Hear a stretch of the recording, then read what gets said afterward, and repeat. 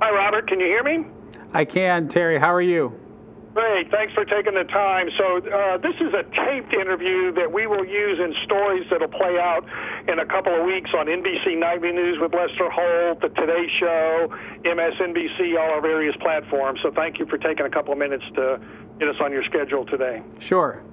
Okay. So first off, could you say your first and last name so when an editor pulls this tape out and looks at it in a couple of weeks, they'll know what they're looking at? Sure. My name is Bob Behnken. And to be clear, you go by Bob, not Robert, right? I do. Okay, great. Thank you. First question, the elephant in the room, COVID-19. How has that impacted your training for the mission, and then also what will be occurring on launch day? You know, it's been interesting as we've kind of gone through the pandemic and kind of adapted to COVID-19. For us, what's really happened is the normal quarantine that astronauts go through about 2 weeks prior to launch to really ensure that we don't take anything to the International Space Station or get the crew on orbit sick or be sick when we get on orbit. We've had to kind of stretch out and kind of begin closer to 10 weeks prior, frankly, which has been a little bit of a difference, but it's actually been kind of nice that all of our families were kind of going through that same experience, and so we're kind of all on the same page in terms of how to operate. It wasn't a training program at the 2-week point. It's been a good solid 10 weeks of being in quarantine. And will it look different on launch day? Will there be less people going up the elevator into the gantry, or will it look fairly similar to what we've seen in the past on shuttle launches? Certainly in terms of our crew getting strapped into the vehicle. Of course, it's a Dragon capsule, so it'll be different than the shuttle, but they're not making a lot of changes in terms of the number of people that are required to get us strapped in and ready to go. As you know, it's already a little bit of a dangerous environment out there with hypergulls, rocket propellant loaded on the vehicle, if you will, that we need to protect people from. What will be different is the causeway and the number of guests who will be able to watch from a distance, normally in large groups, kind of looking across the water and seeing the launch happen.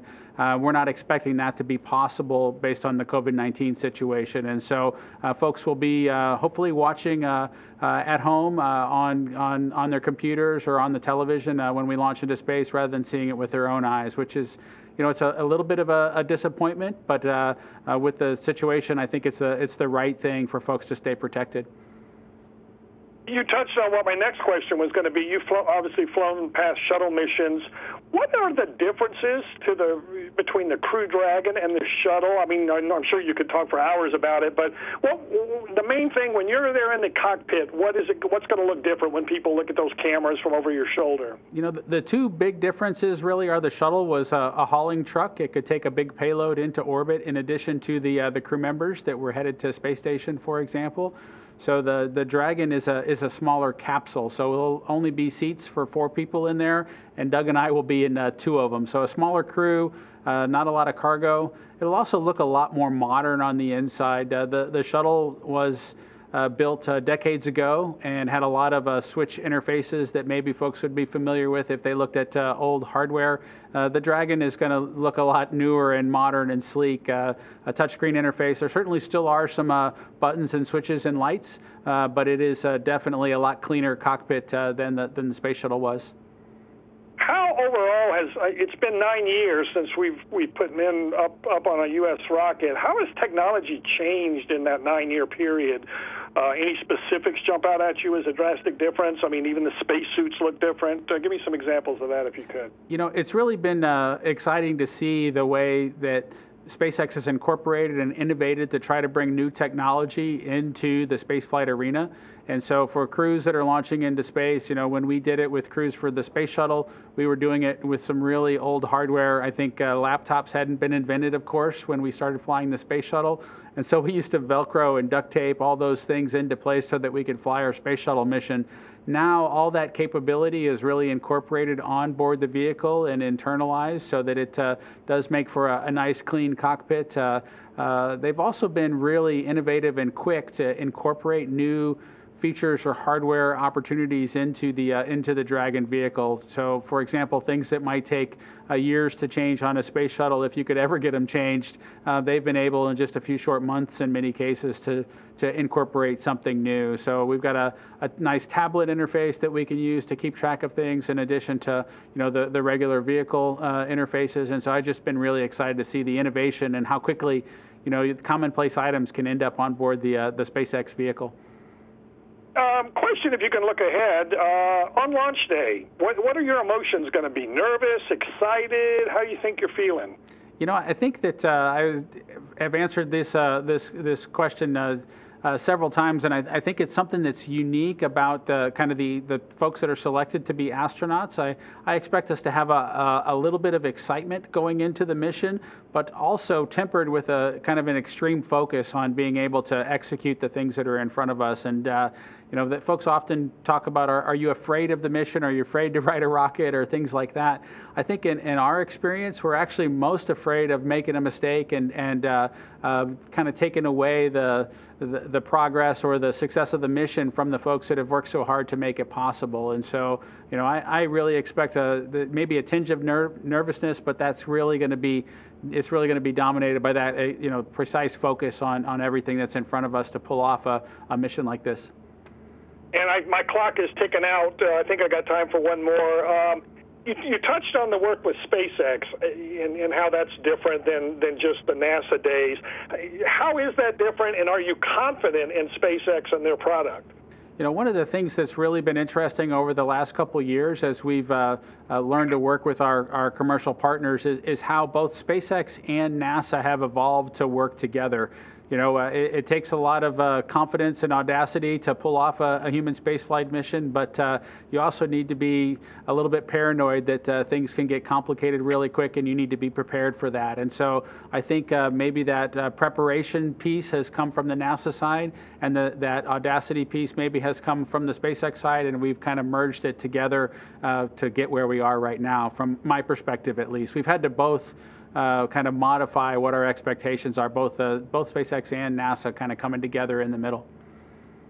Great, thanks. I've been given the wrap, but thank you for your time, and hopefully we'll get to meet face-to-face down the road when we're past all this. So. All this COVID thing or in some sort of virtual space as well. Thank you, Terry. All right, have a good weekend. Thank you. Thank you.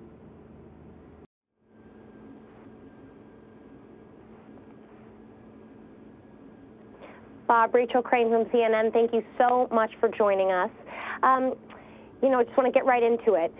For years, the U.S. has been paying Russia upwards of $80 million per seat to get U.S. astronauts to the International Space Station. So what is the significance of bringing these missions back to American soil?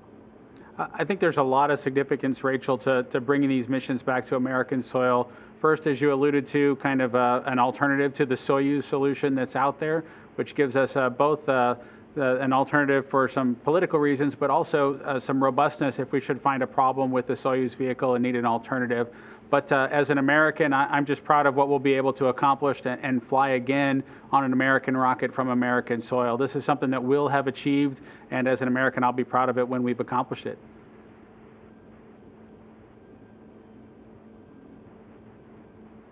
Now, Demo-2 is hardly the first time you've put your life on the line. You've been to space twice already. Prior to that, you were a test pilot. But, humans have never flown in this spacecraft, and you're a father now. So does that add an extra layer of anxiety to this mission for you?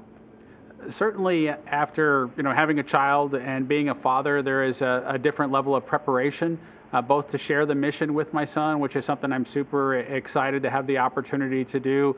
Of course, he's only seen pictures and video from before he was born from my previous missions. But certainly there is risk associated with a mission like this as we go forward. But I do want him to know that it's a mission that I feel strongly about. It's going forward in a way that I think is important for us as humans, but as Americans as well. And I want him to be proud of his father as we kind of go forward with the mission.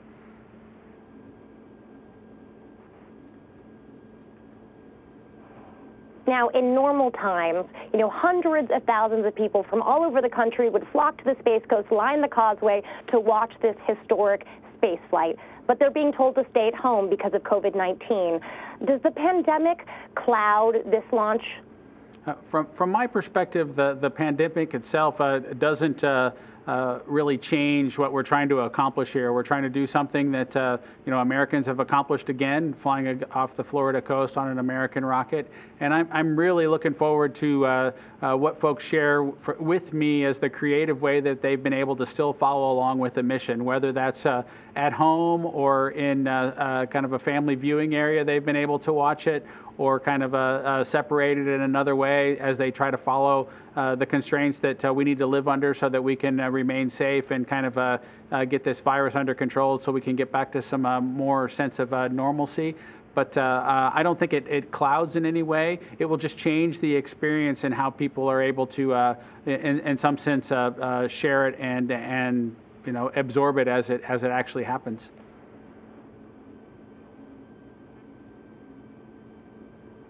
Now, you and Doug have known each other for ages.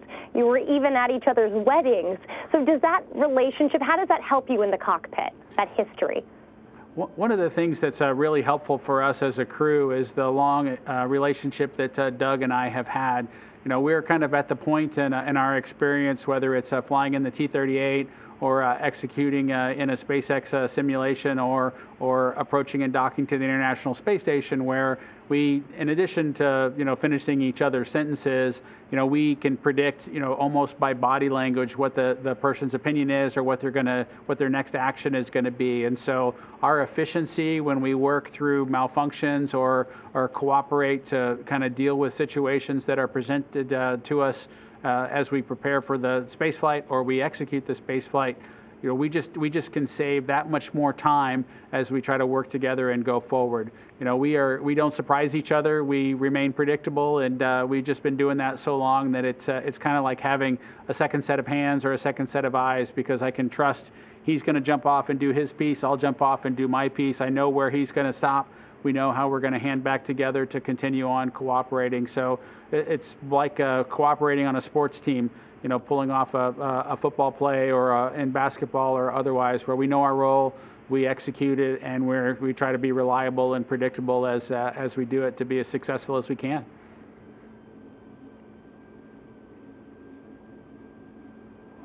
Now, SpaceX designed, built, owns, and operates Crew Dragon. NASA is just the customer. So how does that new relationship change the experience for the astronauts like you? For us as astronauts, the relationship that SpaceX has with owning the vehicle and operating the vehicle has an interesting asterisk next to it, which is that inside the vehicle, we do have a lot of capabilities that we need to know how to use should problems arise. And so we have spent a lot of years developing what those capabilities should be to keep the crew safe. We primarily focus on putting capabilities in the crew's hands that allow them to safely make it back from their space mission. And so we really have focused on those things and making sure that they're very robust and in place the way that you'd want them. If you were going to put your lives in the hand of a spacecraft, there'd be some things that you'd still need to be able to do to make sure that you could safely come home. That being caveated with, of course, the SpaceX team has kind of facilitated getting us to that point. So they've designed the vehicle the way that they would like it to provide us these features that put us in control at specific times or in specific situations.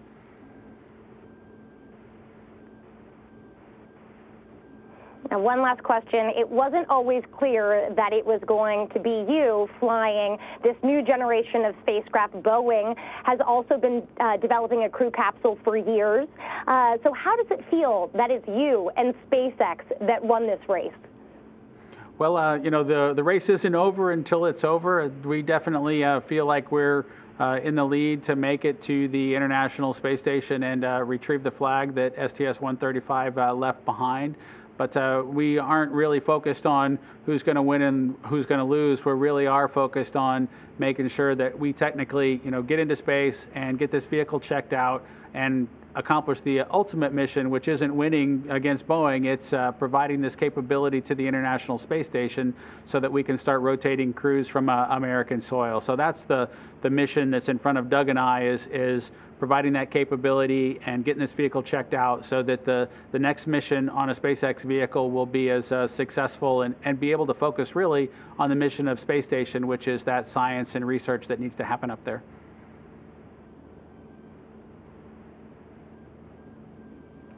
Well, Bob, thank you so much. Certainly looks like you guys are going to win this race here. Really appreciate the time and can't wait to be on the ground with you in Florida and watch this amazing launch. Well, thank you, Rachel. Look forward to you guys getting able to see it. It should be a great show.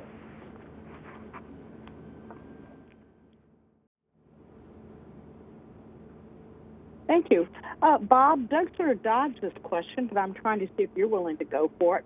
What's your call sign and how did you come by it? Did you ask him the question about me, or did you ask him the question about him?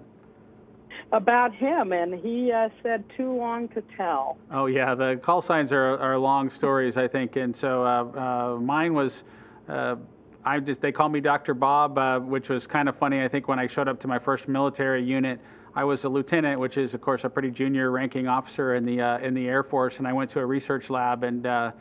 It kind of got questionable at times where Lieutenant Bob would have an opinion, and it was more important that Dr. Bob had an opinion in the technical community than Lieutenant Bob. So that kind of name stuck after that when I came to test pilot school. Do you remember what you wrote on your application as an astronaut about why you wanted to be an astronaut? That's a really good question. In terms of what I wrote on that, let me think for a minute what I would have written on that application. You know, I can't remember exactly what the words were. We used to have to write a short a paragraph to kind of present to the audience there in the selection board. I expect that what I wrote on that point was that I really was already doing the role of an astronaut as a flight test engineer at Edwards Air Force Base, and I really liked the job that I was doing and thought that just the next extension was, to go off and be an astronaut. So I think it was most likely a scenario along those lines that I'm effectively, doing the same thing for airplanes right now and just take it to the next level. So you're part of an astronaut family. I mean, you're flying a historic mission. Megan saved Hubble. What's dinner talk like at your house? Luckily for us in our house, dinner talk can be really focused on other things outside the astronaut office because between my wife and I, we kind of already know all the work stuff, and so we don't have to rehash it over dinner and talk too much about what happened at work because she's seeing the same email traffic that I am. So inside of our house, we're luckily able to, focus on our family or focus on our son or these days focus how we're going to manage around the pandemic or otherwise to keep our lifestyle as normal as possible, just like everybody else. You talked about Voyager and how inspiring Voyager was. How has Voyager taken you to this point? For me, NASA's missions over the years are just kind of things that have kind of punctuated kind of my experience. And so whether it's looking at imagery of a Viking lander or on a television screen and kind of seeing those images of the Martian surface, which was pretty inspiring as a child to see those sorts of things happen. So that was normal to me. When the Voyager probes were sending back their data and we didn't live in an internet age. I had to wait at least for the annual to come back when the encyclopedias with how many new moons had been discovered around one of the gas giants.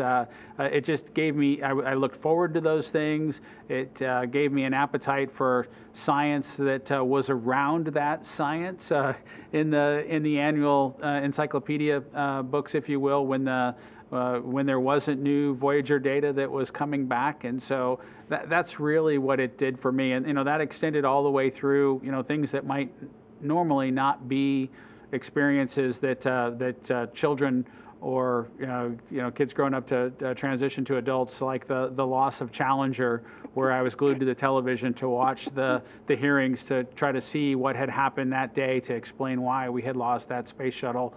To see Richard Feynman do his thing during that process with the O-ring, and then end up at Caltech years later, of course, with his legacy there. It's just interesting to me how these things were all interconnected, and really those science missions that NASA executed in the 70s really, I think, were my motivation to end up where I am today.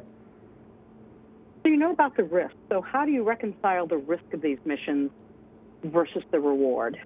From a risk versus reward perspective, I really view the continued pushing of the envelope as an important thing to do. That's how we learn from a science and engineering perspective, and so kind of that's where where I come out as far as the risk versus reward. I think continuing to push into space challenges us as Americans, challenges us as scientists and engineers, and I think that continued push is important. I think the endeavor is a good one, because there's just so much scientific data that is collected in that same process. Of course, you can push the envelope in different ways as well, and I salute the folks that do it with undersea missions or other aspects where the engineering challenge is just to take humans to a specific location is just almost overwhelming at times, but they figure out a way.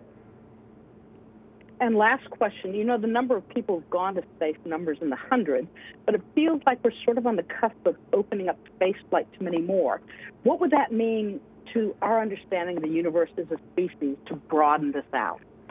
I think there are many things that we learn as a species as more people are exposed to space missions, what the preparation takes, how we operate together internationally, cooperatively to execute things. I think in a microcosm, we hear this piece as astronauts, this overview effect that you're able to look down on the Earth and you're changed in some way by an appreciation that there aren't country boundaries or the fragility of the Earth. All those things kind of come to the forefront.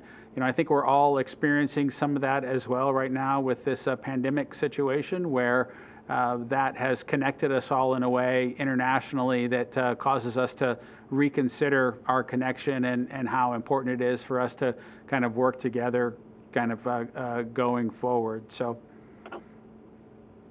thank you very much for your time, Bob. Godspeed.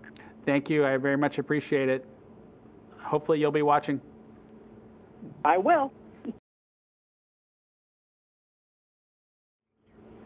Oh, hey, Bob. Marcia Dunn talking to you. I'm looking at your launch pad out my window. You and Doug are going to be the first true NASA test pilots since Young and Crippen. From a personal standpoint, how big is this flight coming up and your role in it for you personally? It's really interesting to try to think about the role that we'll play in history as we go forward. But I think for both Doug and I think we've said this a lot of times, is that we're going to focus on our role in history kind of after we've successfully accomplished the mission. I think there are just so many technical factors and things that we need to focus on to make sure that we pull this off, that our place in history, or even trying to put our names in the same sentences as the folks who have come before us is it seems premature until we've pulled it off. Well, you're even color coordinated between the rockets, the spacesuits, the capsules, the Tesla cars going to the pad. How important is it to inspire through visuals like that? Not just what you're doing, but you're doing it in such visual style is the way I see it. Could you comment on that, please, too? I think that whenever you kind of go forward as something that you're trying to use as a motivation or a mission that you have the responsibility to share with a wide audience, it's certainly important to present it in the most positive or the most complete or successful light that you can. I think that there are different ways to accomplish that. I think if you look at the launch and entry suit that we wore during the space shuttle missions, I think in some sense, that suit became iconic associated with the mission that was in front of it. I think still when you go and you look in movies, if they're trying to pretend to be astronauts, you'll often see something that's akin to a space shuttle launch and entry suit or the ascent entry suit, because people are so familiar with that visual, and it's become in and of itself its own piece of iconery. Now, what we're doing on the SpaceX side and the direction that they've chosen is to kind of reach back and kind of pull forward maybe a retro styling or a different way of creating their own unique kind of mission symbol or symbology, rather than trying to copy what was done on the space shuttle side. So I think both of those ways work. You can do it the way where you create something that already is in the history,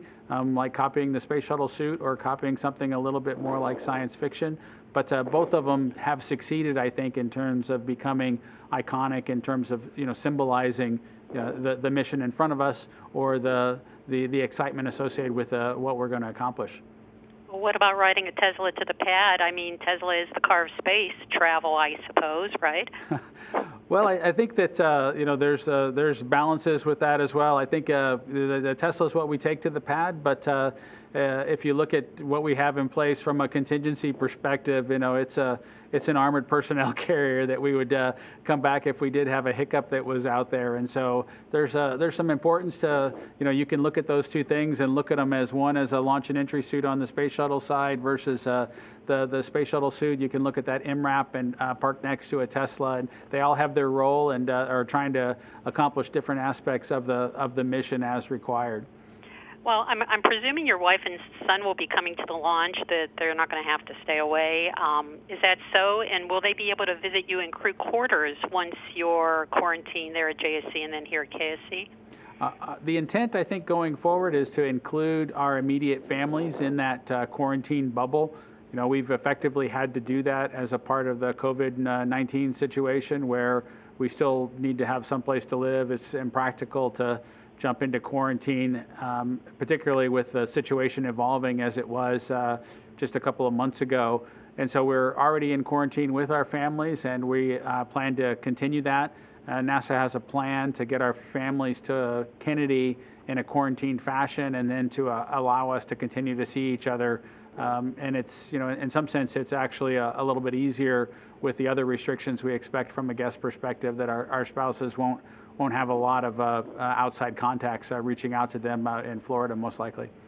Well, I know your wife is an astronaut, but your other family members, are they more worried about you riding a new rocket like this than they were for your shuttle launches? Are you sensing more tension among other family members and close friends? I think that from a close friends perspective and family perspective, it's really hard from a rocket perspective to try to break down and say this rocket is more risky than another rocket. I think rocket flights in general are kind of all basketed in that case of flying in space has risk associated with it, and so I don't see a different level of expectation. They do often ask questions about our ability to interact with the commercial provider, with SpaceX in this case, versus our interaction with the NASA team and how that's going, because they kind of view us all wearing the same NASA badge when we were executing the space shuttle missions. But as you know, you follow it more closely than family members do. There's a deep part of the aerospace community that is in the process of making sure operations on space station are conducted safely as well. That's not all NASA calculation and hardware that's built. There are a lot of companies and folks that support that hardware or analysis piece of it, and so we have to build good relations with those folks in order to be safe on space station, and we've had to do the same with SpaceX. And given 4 or 5 years, we've had a long time, and I think pretty successful based on where we are right now. Well, everybody always wants to know how astronauts go to the bathroom in space, and how's that going to work on Dragon? I understand you have an actual toilet on Dragon. Is that just sort of a space set aside, or is there a functioning commode? There is a functioning hardware on board the Dragon to make it so you don't need to do it the kind of old-fashioned diaper way, kind of throughout the mission. So there is a functioning commode, and so I'm sure that will be a test point that folks will have keen interest in us getting some data on prior to the next mission going forward. And I know that you've talked about starting traditions for this new era. Have you and Doug come up with any traditions yet on launch day? I don't know if that'll involve playing cards or, stops to the pad to take an outdoor break. What have you come up with yet, or is that still TBD? We do have a series of things that we plan to do going forward. You'll see. I think the after we've accomplished them, it's a little bit uncertain as the schedule is being built right now as to what we'll be able to fit in opportunities-wise. But we're trying to draw upon our shuttle experience and our knowledge of the Soyuz experience.